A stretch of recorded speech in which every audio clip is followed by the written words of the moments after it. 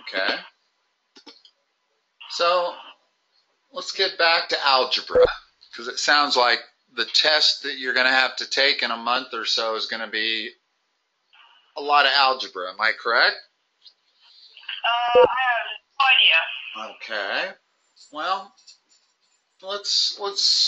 we got into this last time. Let's do more of this. What happens if I multiply 2x times this quantity 4y plus 3x? What do I get? Let me think.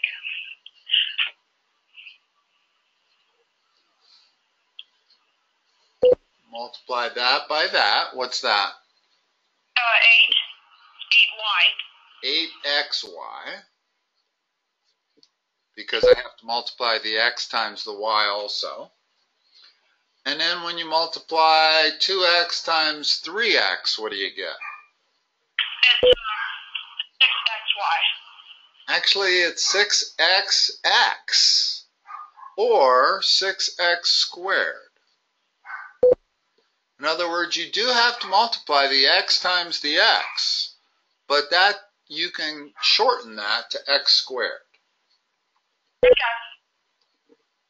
Okay. Let's try this one here.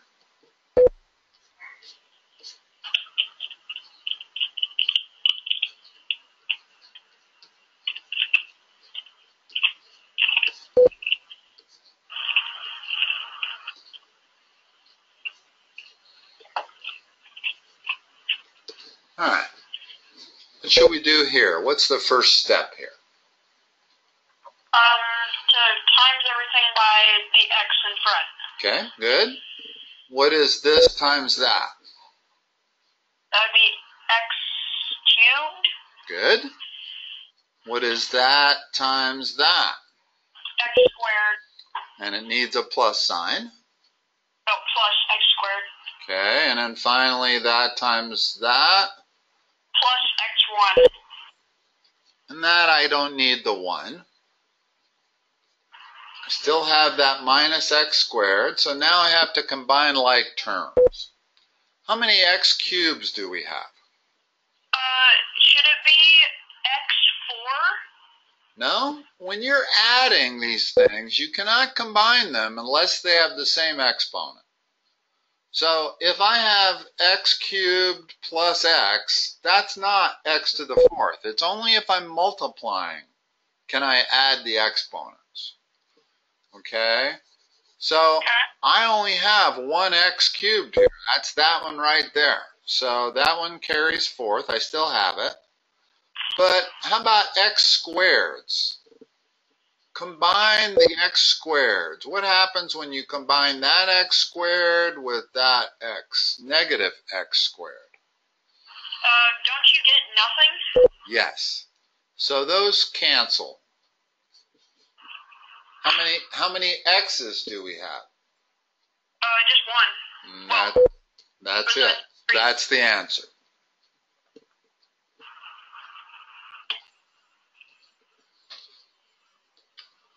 All right.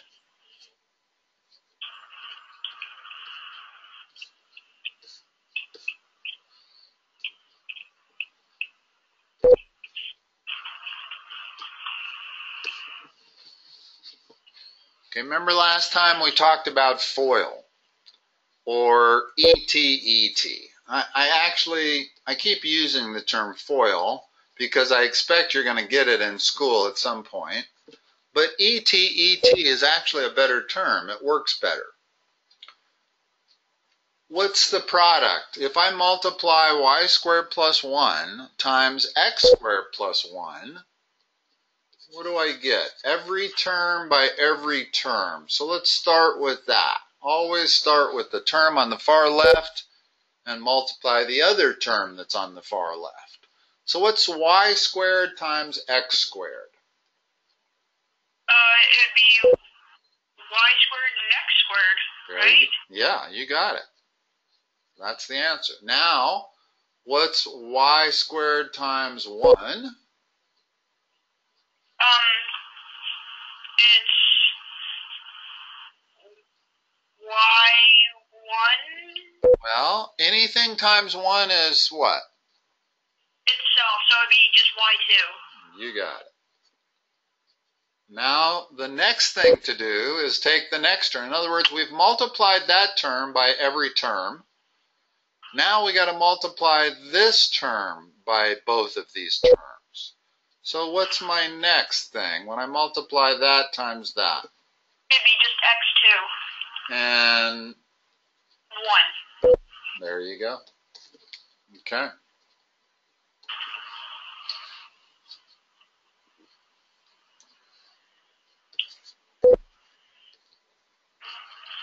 This is most likely the kind of stuff you're going to get quizzed on.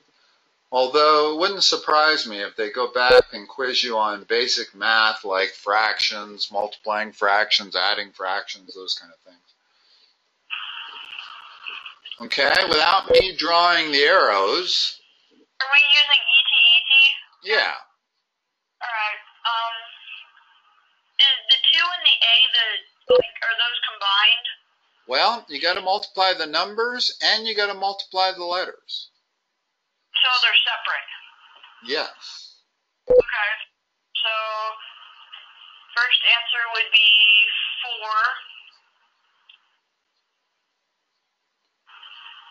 4. What's A times A?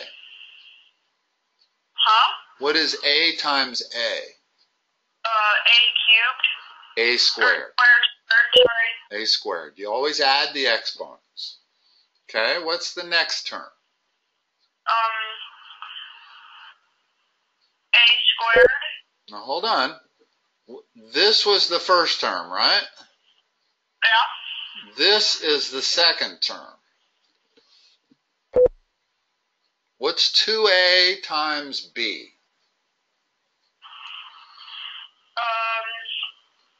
That would be AB squared? No, just 2AB.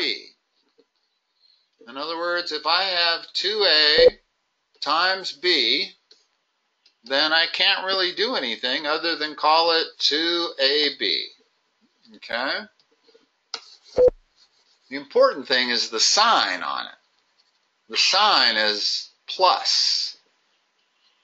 Now, the next term is what? What do I get when I multiply that times that?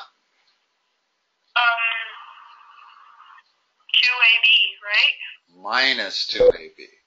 In other words, when I'm really multiplying that times that. Okay? So it's minus 2AB. And finally, there's one other term to multiply. That's the last term, which means I'm going to multiply that times that. Would it be 0 or? No, you're multiplying now, not adding. If you were adding, it would be 0. But we're multiplying. But it's B squared. Right, but is it positive or negative? It's negative. Yeah, because a negative times a positive is a negative. So it's negative B squared. Now simplify that answer. In other words, combine everything you can combine. There's an AB squared, or 2AB squared. Well, now hold on. I don't see any AB squareds. Let's start with A squareds. How many A squareds do we have? 1. Well, 4, right? When I say how many, I mean with the coefficient. How many ABs do we have? What's the combination when I combine those ABs? Now, I can add and subtract these ABs because ABs are like all other ABs. They're not like B squareds. They're not like A squareds. They're ABs. So if I've got plus 2 of them and minus 2 of them, how many do I have? 0. Okay, and what's the last term? In other words, those are going to cancel because you're right, they do equal 0. Minus B squared? You got it. I can see progress, Garrett.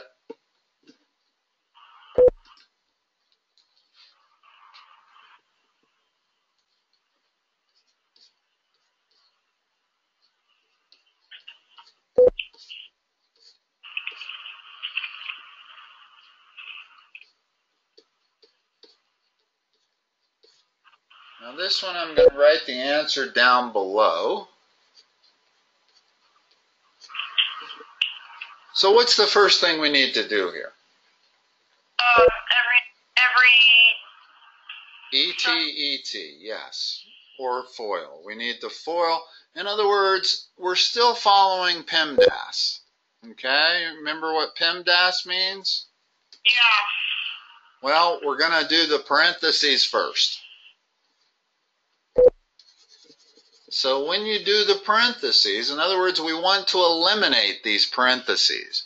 In order for me to eliminate these parentheses, I got to multiply this term times this term. So what's the first term? 4x times x. So it'd be x squared. You got it. What's the second term? With sign. By with sign, I mean I need a plus or a minus in front of it. Because if it's not the first term is the only term you can leave out the plus sign. It's assumed, if I don't write a plus here, that it's a plus, so I don't need it. But for every other term, I need a plus sign or a minus sign. Would it be minus? Well, now hold on. The second term comes from that.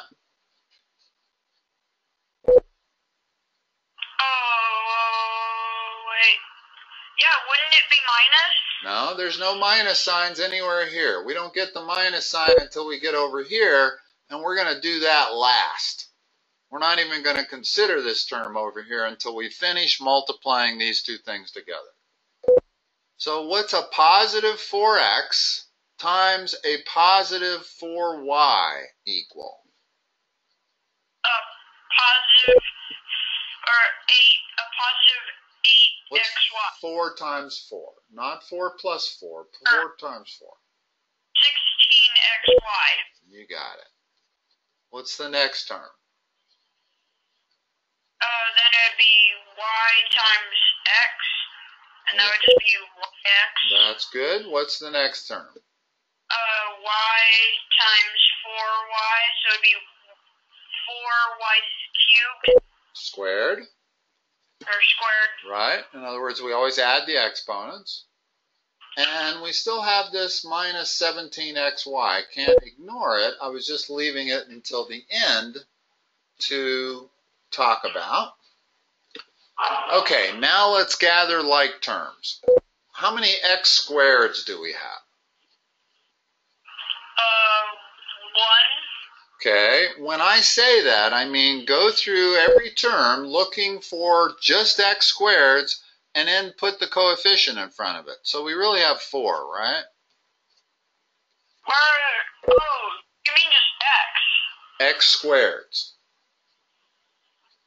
Consider each of these things different. An x squared is different than an xy. It's different than a y squared. It's the same, or excuse me, x squared is the only thing that is x squared, okay? And there's 4 of them. So we're going to bring that down. Now how many xy's do we have? We have that one. That's also an xy, even though we wrote it as yx. That's the same thing, you understand? So we have 17, right? Okay, and then we have minus 17 xy's over there. So combine all 3 together, what do you get? You get 24 xy's. Hold on. When you added the first 2, what did you get? I got 17. Okay, and then we're subtracting 17. Well, what happens when you have 17, you take away 17? So there's 0. Exactly. That cancels. All 3 of those terms cancel with one another. And you just have 4y squared. You got it. Okay.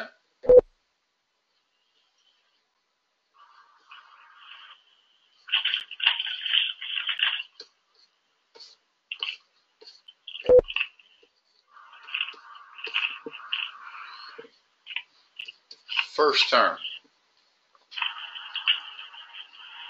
That would be When you're multiplying, you add the exponents.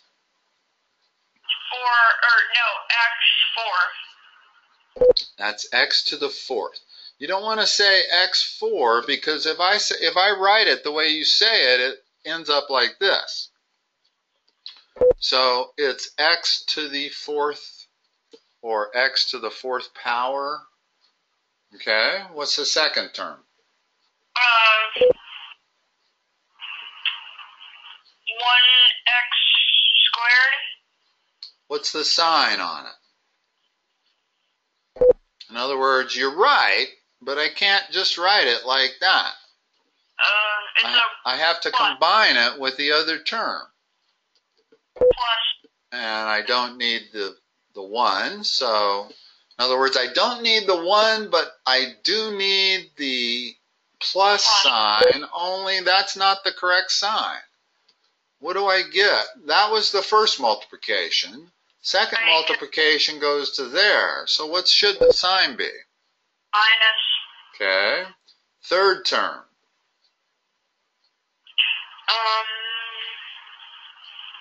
Plus x to the second power.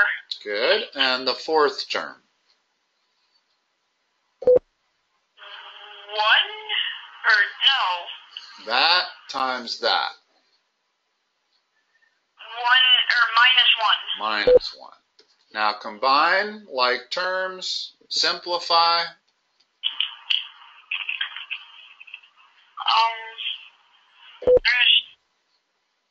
So 1 4x. Okay, so that's the only x to the fourth. And then 2, no, because that's a minus. Correct. So those cloud each other, so that'd be 0. Correct. And just a minus 1. You got it. Good.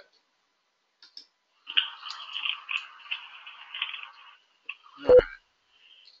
Let's try something a little harder. It's going to look harder, but in actuality, it's really not a hard problem. It's quite an easy problem.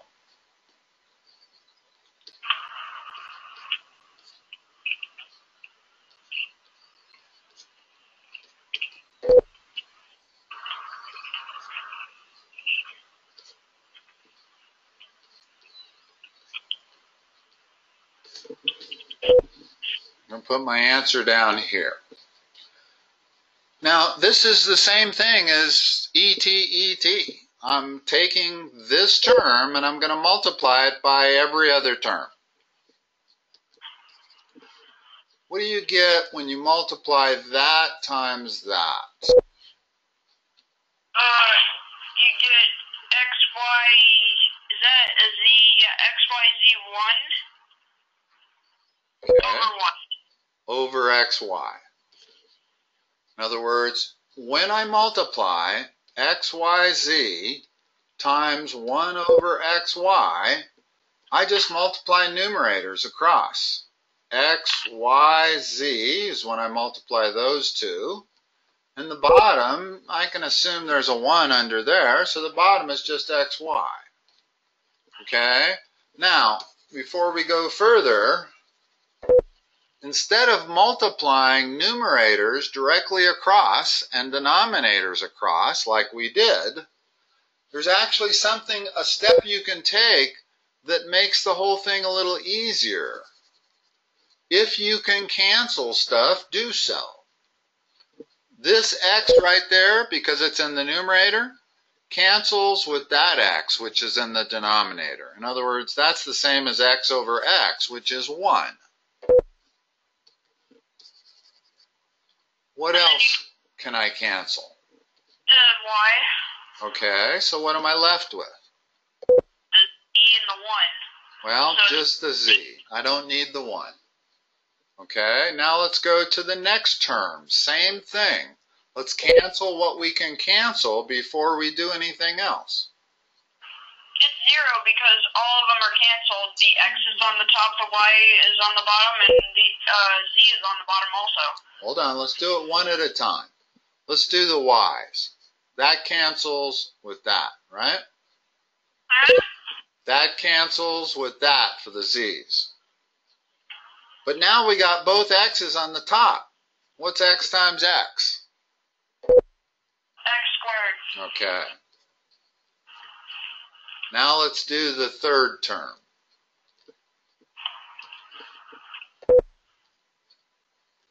Wouldn't it just be zy You got it. plus zy? There's your answer. See, that looked like a hard problem, but it actually was a very easy problem. As long as you know how to divide. What is this?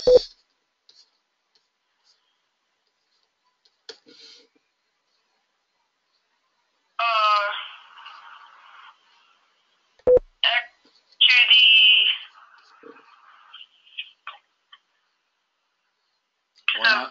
When I'm dividing, what do I want to do with the exponents?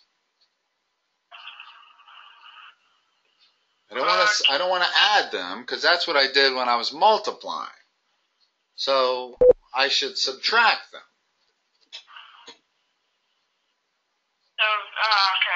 Okay. Okay? What is this?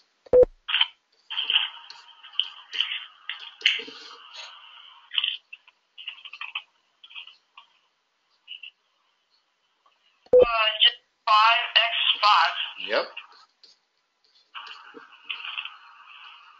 What is this?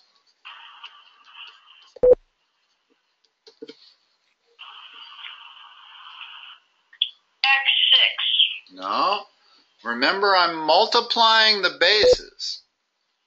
So I'm always going to do one level less mathematically to the exponents. That's just a rule you can remember. If you're multiplying the bases, you're going to add the exponents. If you're dividing the bases, you're going to subtract exponents. Oh, okay. Okay? There's one last thing, and that is if you're doing double, what I call double exponentiation, you could just call it exponentiation, where I'm, say, taking x squared and I'm going to cube it. Well, now we multiply the exponents. We don't add them, we multiply them. But multiplication is one level less than exponentiation, so it fits with the other two rules. As long as you can remember these three rules, you're going to be in good shape.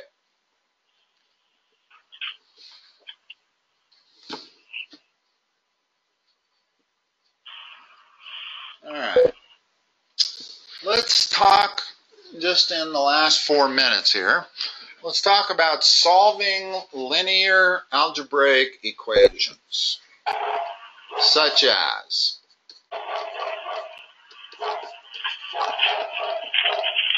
how do I solve this? You would... Remember, the goal is to get to x equals some number. How am I going to change the left side into just x?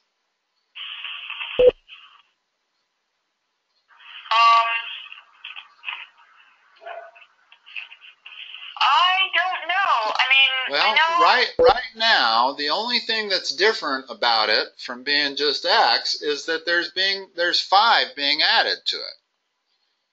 So if I can get rid of this plus 5, I will be left with just x.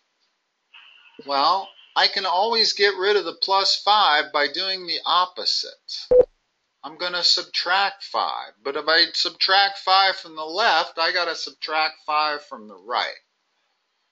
Okay? Now, when I do that operation, I'm left with just x. What am I left with when I do that operation? You're left with... Oh, man. Going for 7. You got it. And notice that 7 is correct. 7 plus 5 is equal to 12. So it's always a good idea to check your answer to make sure that it makes sense. Kind of what a ballpark check would be. Okay, let's do another one.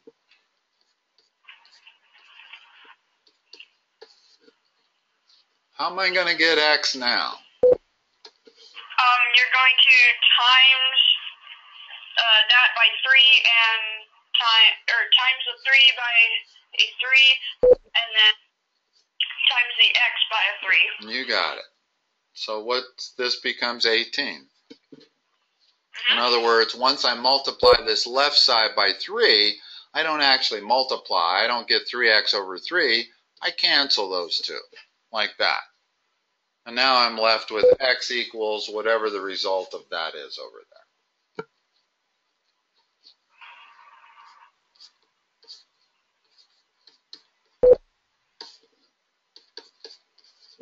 Well, hold it.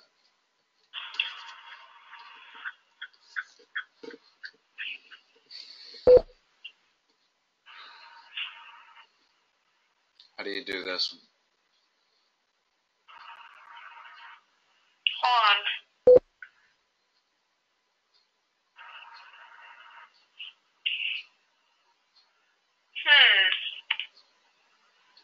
Got a couple of choices.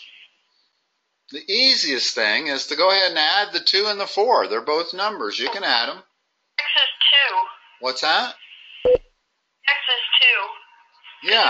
Yeah, because when I add the 2 and the 4, I get 6. So I end up with 6x equal 12. And now I divide both sides by 6, because 6 is a multiplier. And I get x equal 2. Okay?